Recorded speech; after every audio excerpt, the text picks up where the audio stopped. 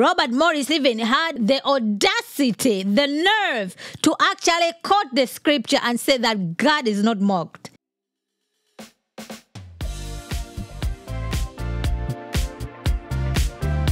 My name is Trey Wilbanks, and I'm here to speak to you on behalf of the Gateway Elders. I really wish that I could sit down with each one of you individually and talk to you one-on-one. Standing before you right now may be the most difficult thing I've ever had to do. So I ask for your grace as I speak to you today, because I'm going to speak to you personally, as a father, as a husband, and a non-staff elder since 2014. I'm going to try to speak to you from my heart today, so I wrote my thoughts down to make sure I say exactly what I want to say. My wife, Shelley, and I have 7 children, including 6 girls. As a father, what has happened is extremely disturbing, and I'm experiencing a wide range of emotions like you.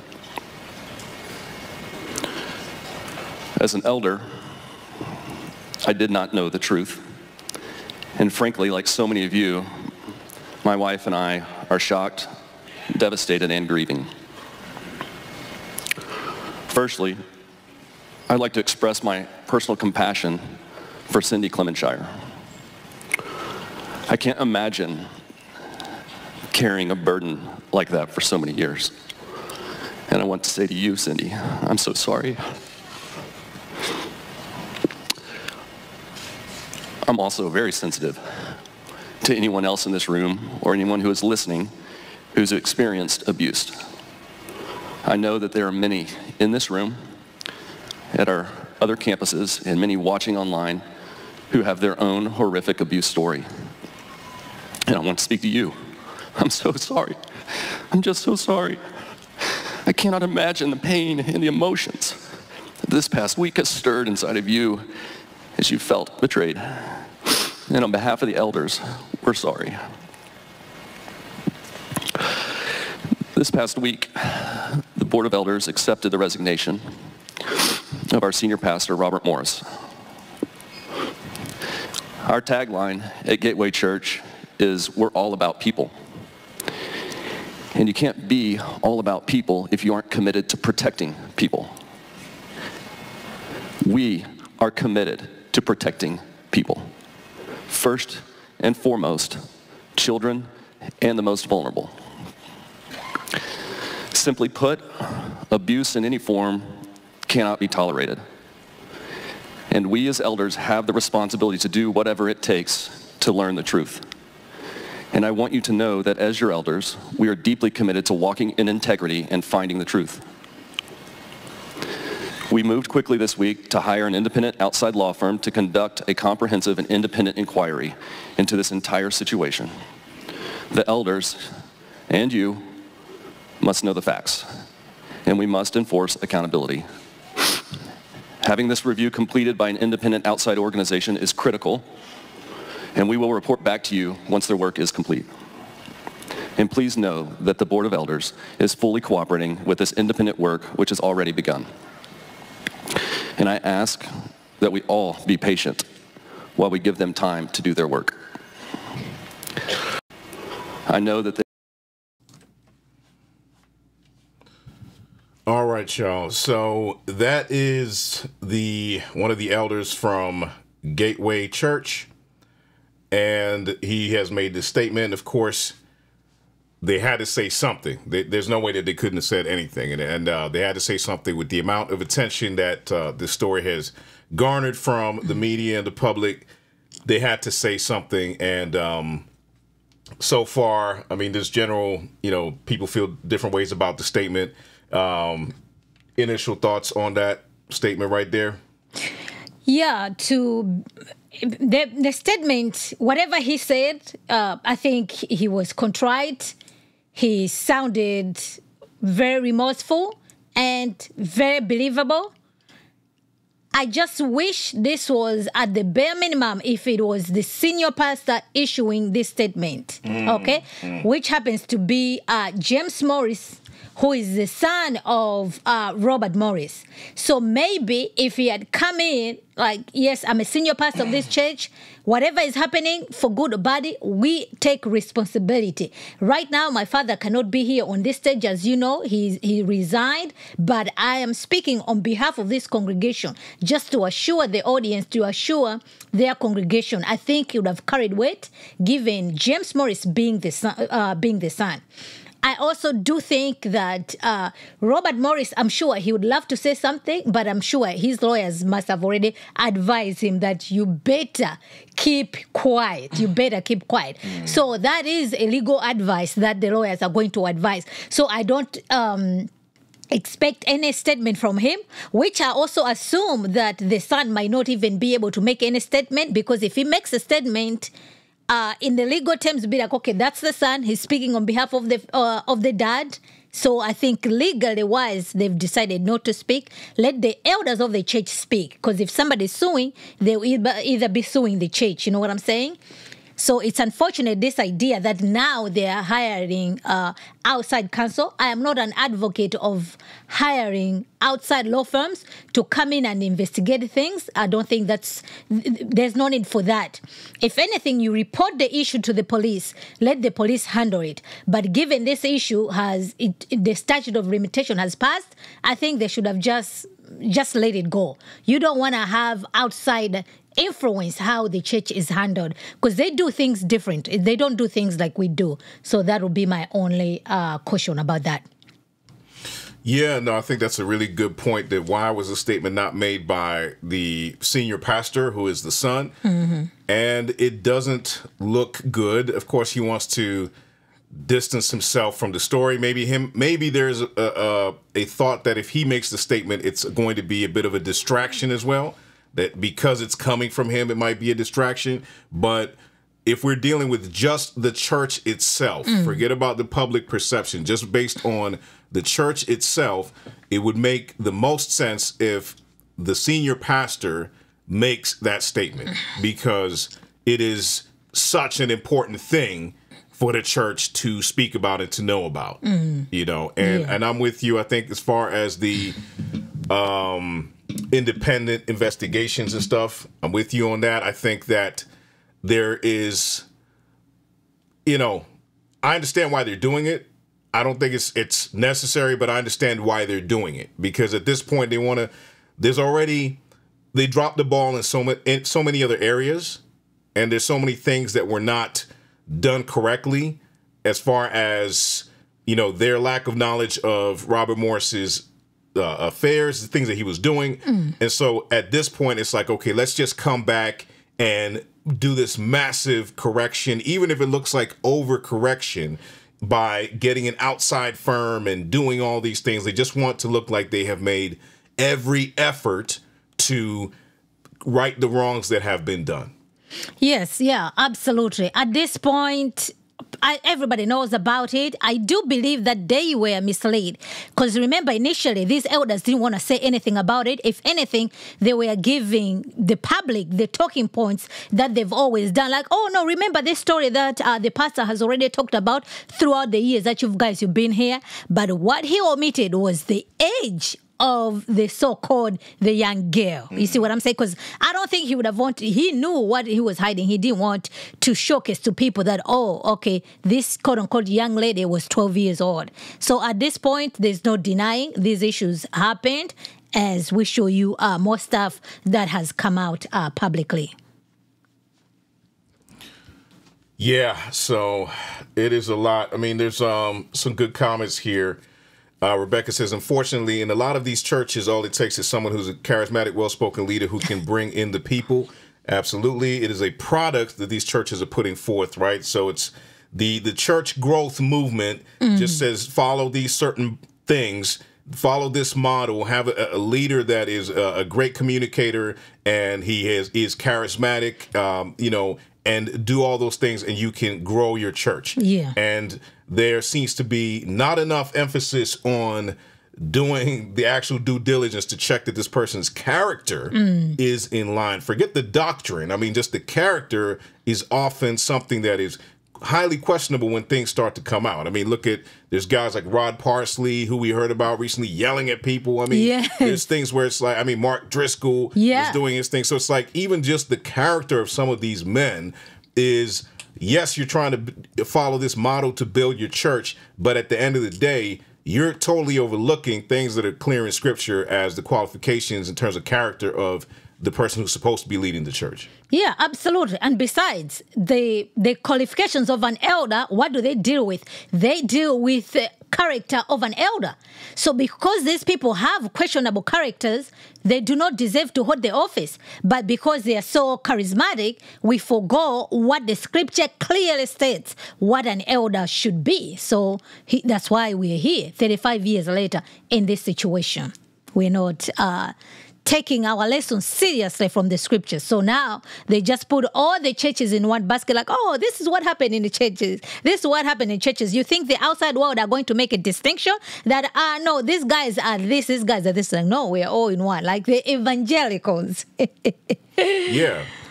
They broad brush everybody. Of course. It's like you cannot blame them, to be quite honest. Mm-hmm. Yeah. We just get broad brush.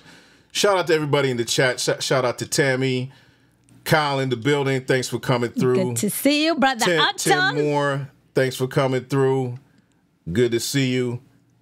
And we see, Brother Alton was in the building as well. I think I saw him there. Yeah, Alton is in there. Yeah, there we go. Shout out to Alton in the building. Grace and peace, brother. Grace and peace. Q Shaw is in the building. Lady Kiana from Sweet Home, Alabama. Yeah.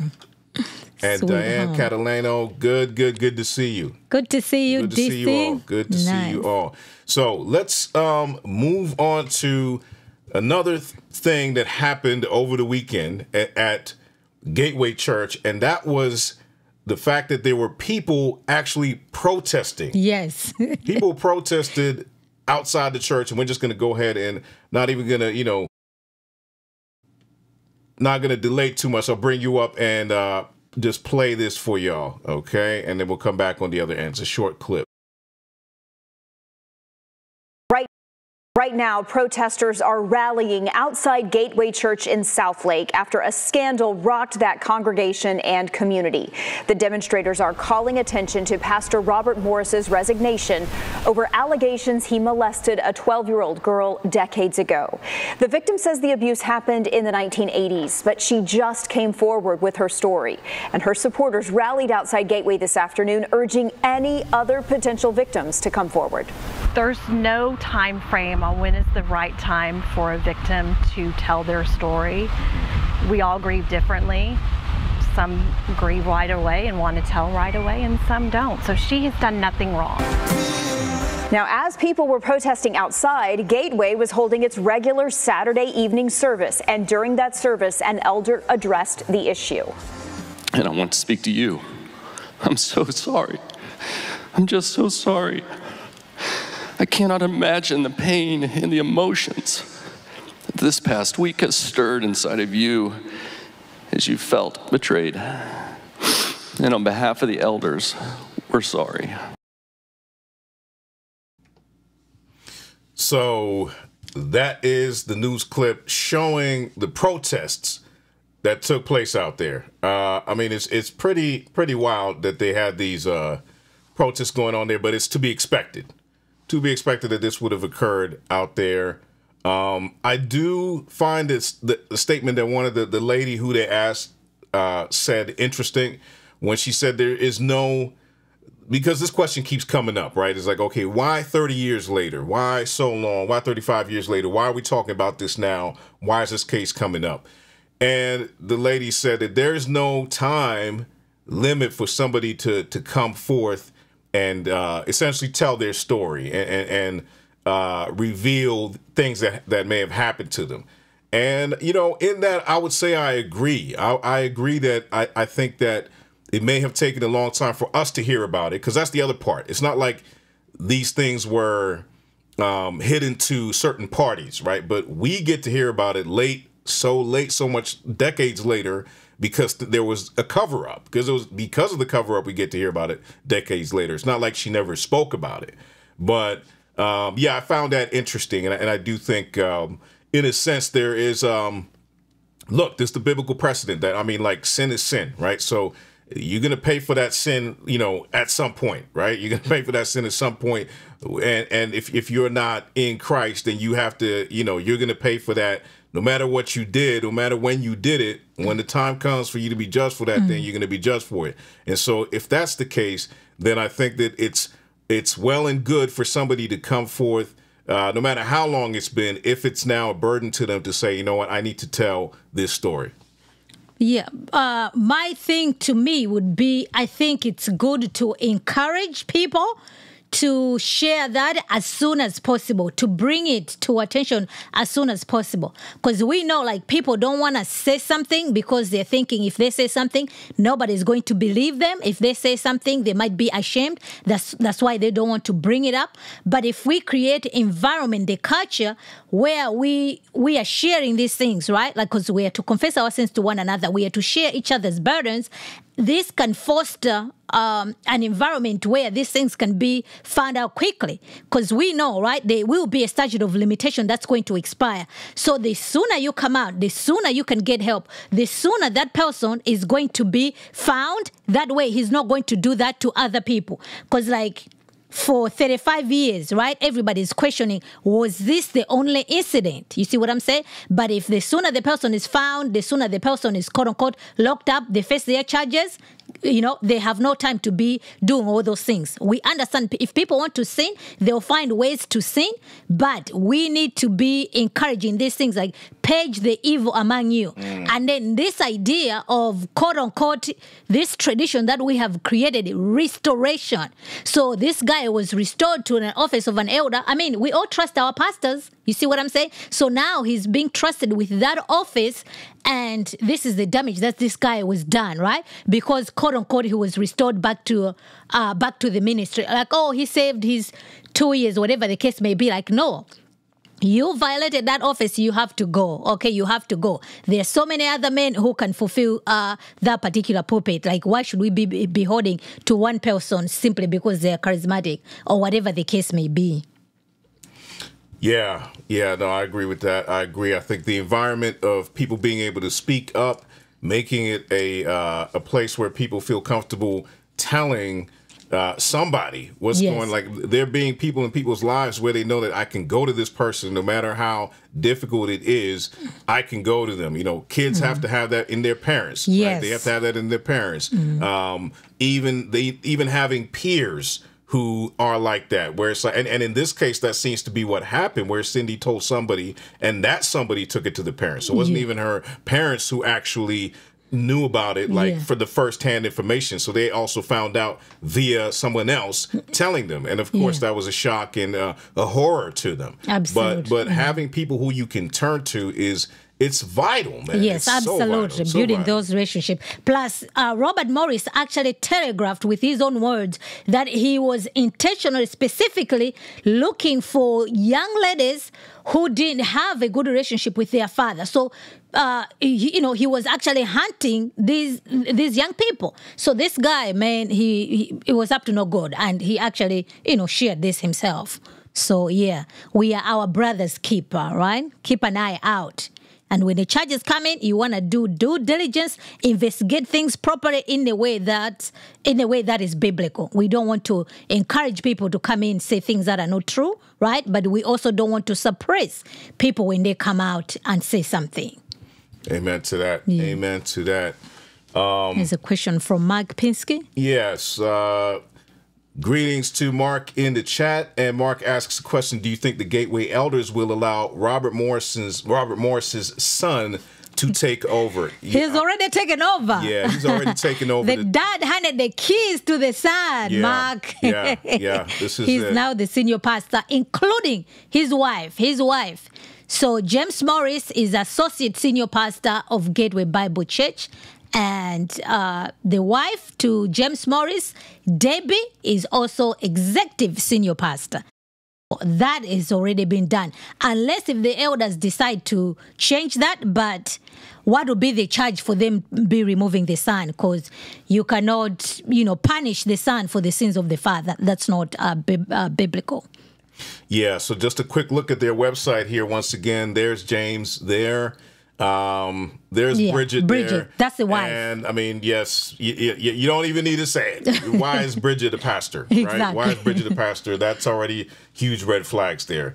What's interesting is I didn't see that gentleman who made the actual announcement on this list of elders. And as you can see, there's a lot of pastors here, right? These are just rows and rows and rows of people that work there. And so I didn't see that gentleman there, or maybe careers elder. But there was another guy who spoke at the end. He's the black gentleman over there. He's one of the elders there. He spoke at the end. No, further up, this one. Kemptall, okay. He also spoke. Kemptall, Glasgow also spoke. We'll see if we return to that video or not. It's pretty long, but we'll definitely try to leave the link in the description for you guys to check out as well. But great question. Great question. I think that the structure just has it so that there's no way out of that thing where he is going to be, he's definitely going to be the pastor, and no one says anything about that. Shout out to Marie. Thanks for joining us. One of the elders did talk about it today. There we have it. Yep. Rebecca made a good statement here. Sadly, the secular world does a better job investigating stuff like this than the church. It should never be. And you're good 100%. Point, Rebecca. It should never be that the church is lagging behind and creating these almost like harboring fugitives, right? You're harboring fugitives or harboring people who are with bad intent, with bad deeds, and you're harboring them and covering them up. And we're seeing this pattern way too much. And obviously, just looking at this website, seeing how many people have to keep their jobs, you understand why it's like churches do bad stuff. I'm not saying that they did everything bad in this case, but just as an example, that these churches, that might even be part of it, to be honest with you, where you're dealing with this megachurch culture, and it's like massive, right? There's massive amounts of money involved, and people need to protect their jobs, and sadly, that's what they do, and it's terrible. Yeah, I do think when it comes to the church, this is my opinion, what I'm suspecting as to the reason why they fail to do a good job. It's this idea, is that what? 1 Corinthians 6, where it tells like, if your brother wrongs you, right, just sort it out between you two.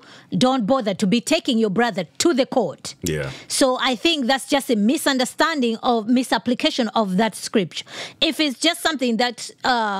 we wrong each other. Those are the things you can take care in-house. But if it's something that's criminal, that belongs to the government, right? So the government is the one that exercises the sword, not the church. That's when you can report that. You can forgive your brother. The person can get church discipline, but that does not mean you don't get the authorities involved, especially when something has to do, if something is criminal, that needs to be reported, because at that point, it's no longer the jurisdiction of the church, but it's the jurisdiction of the state, which is the government, right? The government is God's deacon. So just having the church to understand there's a role where the government plays, the family and the church.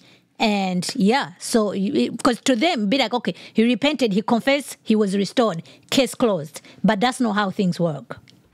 Absolutely not. No, absolutely not. And it's a misapplication of that verse. I mean, clearly, man. I mean, this is a criminal thing. The person has committed something criminal that is now outside of the walls of the church.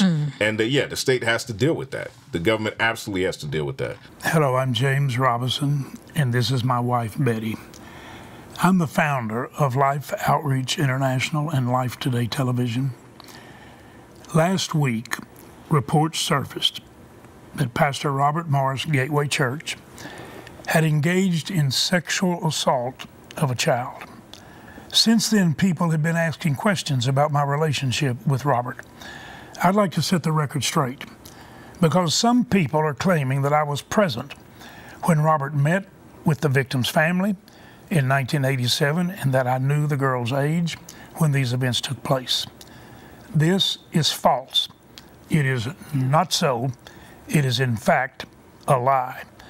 The victim herself corrected the record after the initial news report came out, letting it be known that I, in fact, wasn't there.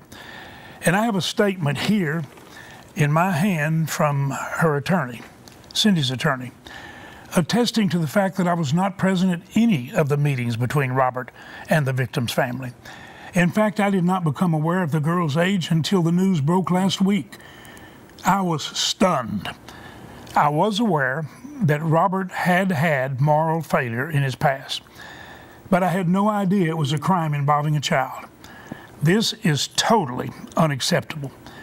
The way Robert handled it was absolutely incorrect. It was wrong. Abuse of a child should not be tolerated. I would do anything to help heal Cindy and her family. Betty and I are praying for everyone who's been hurt by these terrible events. And I agree with you, James. Our hearts are broken. What words are adequate to say anything comforting in a situation like this, except we pray for all of those involved. Join with us, I hope you will, seriously, and let's pray and ask God to heal the hurt and the pain that's been there for so long. God bless you. So this email, this is Cindy sending this email to Robert Morris. And I quote, men that have over 100 counts of child go to prison. Men who pastor churches that have over 100 counts of children go to prison and pay punitive damages. Okay? You have not had to do either. I do not believe that it is fair or right. So this is Cindy communicating to Robert Morris, okay? You have had almost no consequences for your actions. I have suffered almost my entire life from the emotional damage you inflicted on me. If you want to know what I want, call me. Otherwise, I'll proceed with what has been advised. 23 years after you began destroying my life, I'm still dealing with the pain and damage you caused. I want some type of restitution. Pray about it and call me Cindy. So this is the email that Cindy had sent to Robert Morris asking for restitution. She was going for therapy, so I think she needed some help, finances in that regard. So we had already shared this in the other program.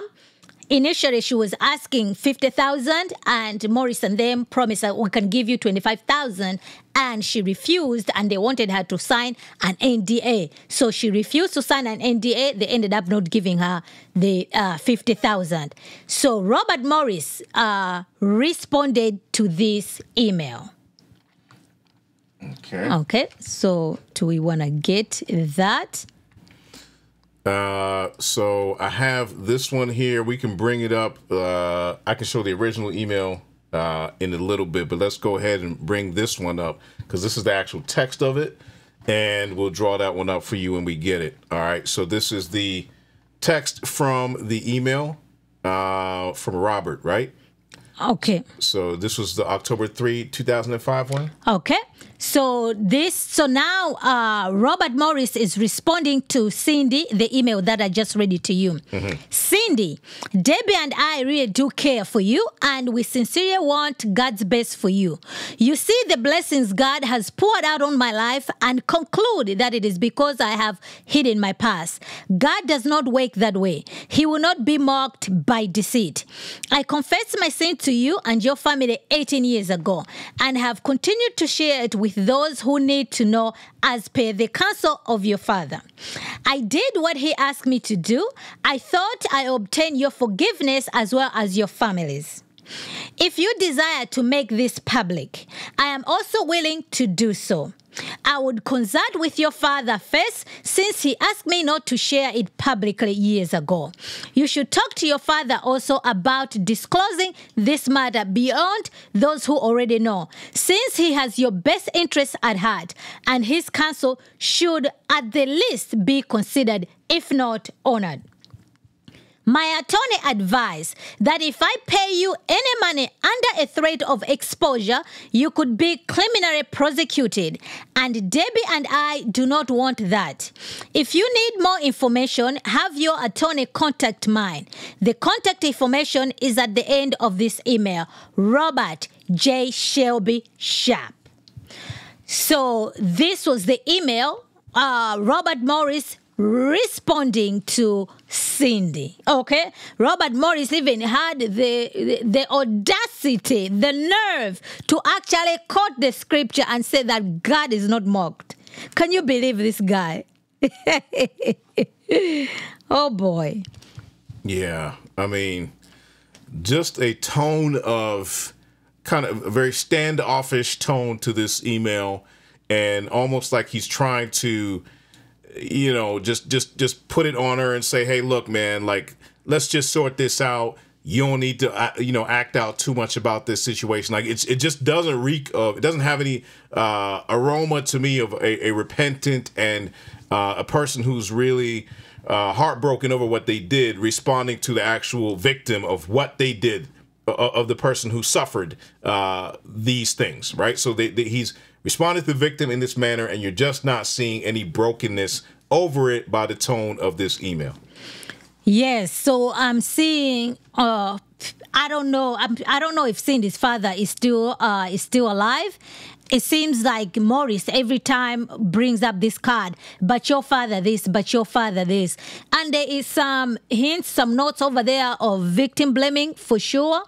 I wonder if right now Morris is looking back, regretting, like, man, if I had just paid her whatever she asked, I wouldn't have been in this situation where I'm at right now today. So, yeah, this is, you know, there is some complication of things over here, because I'm sure eventually, as Cindy, because this was October in 2005, this incident took place in 1982. So I guess as she grew older, she realized, wait a minute, I need some help. What else can I do, right? And she ended up reaching to Robert Morris. I don't know if in 2005, at that point in Texas, the statute of limitation had passed, and hence she wasn't able to sue him. But yeah, and here we are today. If you decide to make this public, I'm also willing to do so. Was he really willing to make this public? I don't think so. I think this is one of those games you're playing with somebody, like, hey, if you make this public, you know, everybody's going to know your business. It feels more like that to me, where it's like you're trying to play that game, say, hey, man, you can come forward, but you know what's going to happen, right? Like, everybody's going to know your business. And I would consult with your father, since he asked me. So again, now he's trying to say, yeah, but your dad thought it was not a good idea to go public. But if you want to do it, we can go that way. But so this is a mind game right here that he's playing with her in this email. From my estimation, from what I'm seeing here, this seems like it doesn't seem sincere at all. Yeah, not only that, as well as Robert actually Debbie and I. So by Robert putting Debbie and I, according to the email, which means Debbie, the wife, knew something about it. Now, did she know that the age of Cindy was 12 years old? Who knows, right? So this is the situation. I'm sure none of those people will be speaking as far as their family is concerned. Looks like they're just going to let other people handle it. But the elder says they will let the investigation take place, and then they're going to represent the findings to the congregation. So at some point, we'll be able to hear who knew what, when, and where. So, you know, we'll wait and see. And they say the investigation right now is ongoing. So the investigation has already started taking place. Other campuses and many watching online who have their own horrific abuse story. And I want to speak to you. I'm so sorry. I'm just so sorry. I cannot imagine the pain and the emotions that this past week has stirred inside of you as you felt betrayed. And on behalf of the elders, we're sorry. This past week, the Board of Elders accepted the resignation of our senior pastor, Robert Morris. Our tagline at Gateway Church is, we're all about people. And you can't be all about people if you aren't committed to protecting people. We are committed to protecting people. First and foremost, children and the most vulnerable. Simply put, abuse in any form cannot be tolerated. And we as elders have the responsibility to do whatever it takes to learn the truth. And I want you to know that as your elders, we are deeply committed to walking in integrity and finding the truth. We moved quickly this week to hire an independent outside law firm to conduct a comprehensive and independent inquiry into this entire situation. The elders and you must know the facts, and we must enforce accountability. Having this review completed by an independent outside organization is critical, and we will report back to you once the work is complete. And please know that the Board of Elders is fully cooperating with this independent work which has already begun. And I ask that we all be patient while we give them time to do their work. Now I want to get very personal, and I apologize if I get emotional. As I said before, I'm a father of 6 girls, and this has been a difficult thing to explain to them this past week. And our family this past week, like all of you, has shed tears, had heavy conversations, and we've been in deep prayer. We've prayed for Cindy Clementshire. We prayed for her family. We've prayed for the entire Morris family. We're praying for you, and we're praying for our staff and our whole church family. Our family has been going to Gateway Church for 18 years. We go to Gateway Church not because of a building or a person. Our family goes to this church because we've seen the Lord move here.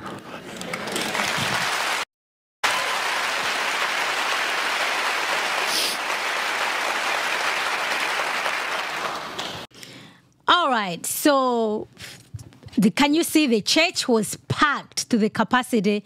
I guess everybody wanted to hear, to see what their elders are going to say, which is fine. He ended up communicating. He shared that he also has a little one, and I think everybody's just wondering what's going on. So for the most part, I think the way they are handling this issue within their congregation, I think they are handling it well.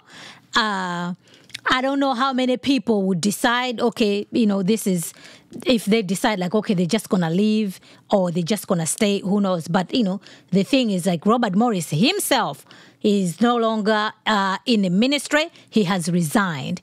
Is he going to say anything? By now he would have said something. He hasn't.